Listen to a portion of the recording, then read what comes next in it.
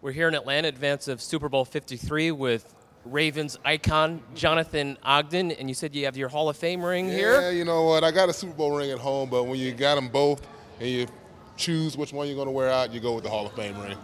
I see. So everybody always aspires to get a championship ring, and you have one, and people say they put them in a safety deposit box or they put them on display. How do you choose to house your Super Bowl ring? Super Bowl ring is a way, like I keep them all together. They all have a lot of value to me, but when I go out, you know, you got a lot more Super Bowl rings than Hall of Fame rings. I believe there are about 300 or so Hall of Fame rings, and there are thousands of Super Bowl rings floating around there. So it's a little bit of a unique ring. Yeah, so you're doing the math and... Yeah, you know what? Yeah, there are fewer of these. This is more exclusive. Let's go with it.